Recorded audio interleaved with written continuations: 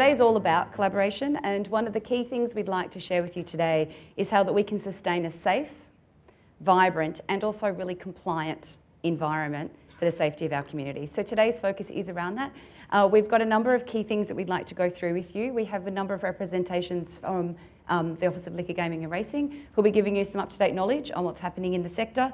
We also will have presentations from our co-regulators, being City of Sydney, also New South Wales Police, New South Wales Health, letting you know the up-to-date information you may wish to know about, certainly from a compliance and a regulatory platform. So look, I'd like to kick off by actually asking our very first speaker to come forward, and I'd really like to introduce the Acting Executive Director, Rosemary Caruana.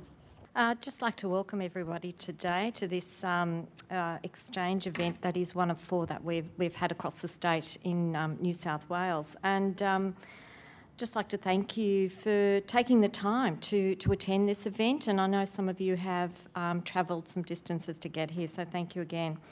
I will start today with a brief overview of how we, as a liquor regulator, are currently operating, including our new strategic approach. Our strategic approach outlines our vision, our mission, and the outcomes we strive to achieve. We recognise the need to balance responsible industry development with community expectations and harm minimisation. So in effect, there's a juggling act that we're undertaking in that space. We understand that community expectations will change and can change, and the government responds to this through actions such as legislative change and compliance programs.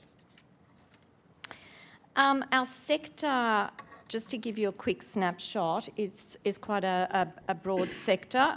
We've currently got something like 16,000 liquor licences across the state. So it is a fairly diverse industry, and we're operating in a very complex environment. The licences range from small bars, bottle shops, restaurants to hotels and clubs. And it does make New South Wales the largest segment of the liquor industry in Australia itself. There are also almost 500,000 people qualified to serve alcohol within these venues. Okay, so our strategic approach, we have 5 main areas that we're looking at. The first one is to promote confidence in how the industry is regulated. The second one is to engage with and educate both industry and the public about best practice in harm minimisation. Our aim is also to support industry to meet regulatory obligations and to promote a vibrant and sustainable industry. And finally, it is also to provide information and guidance. And this will include any misconduct, wrongdoing and irresponsible practice to protect both the industry's integrity and the community's well-being. So how do we go about doing this? We set policy direction for our regulated sectors. We advise New South Wales Government on legislative change. We also engage in licensing and compliance activities, which is usually centred around a risk-based approach to compliance.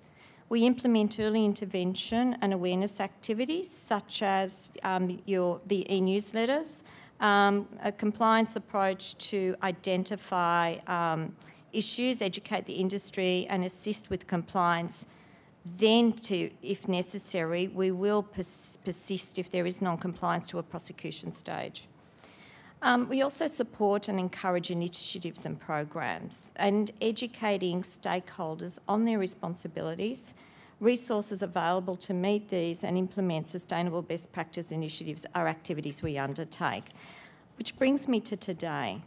Today's information exchange. The main message we are hoping to deliver today is one of collaboration. And I think that's reflected by the various representation here at today's seminar. We continuously listen to our stakeholders and take on board feedback about key challenges and successes. The message is clear. We can achieve far more working together than we can alone.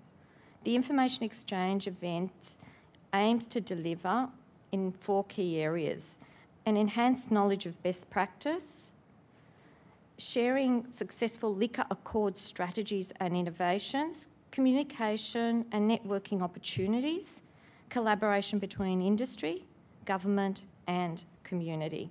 I hope that you enjoy the day and wish you every success in making new connections and working together to implement local ideas and real solutions. Thank you.